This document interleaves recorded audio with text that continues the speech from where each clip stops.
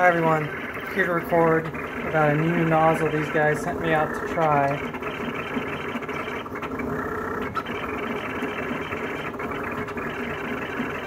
It's the tungsten carbide insert copper plated or copper nozzle.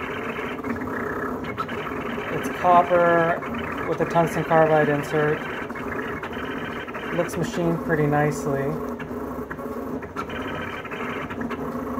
Printed these parts that are behind it with it, and then cleaned it up for this video. I printed at these speeds with no changes at all to the profile. Now, the benefits of tungsten carbide broadly are that there's no wear and it has the same-ish thermal conductivity as brass.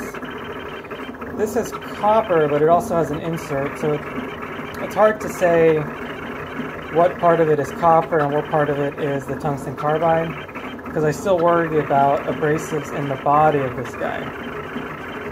Given that it's about $55 to $60 is the price that I was quoted, that's about the same as just a normal tungsten carbide nozzle, which is what I print with regularly.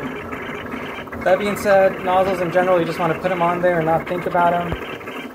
These were the parts that came out really with no changes at all to settings from my normal tungsten carbide nozzle from Spool 3D.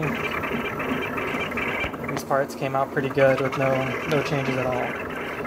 So, one new entrant to think about, has some cons associated with it, but the actual finished product looks pretty nice, and it seems to work well too.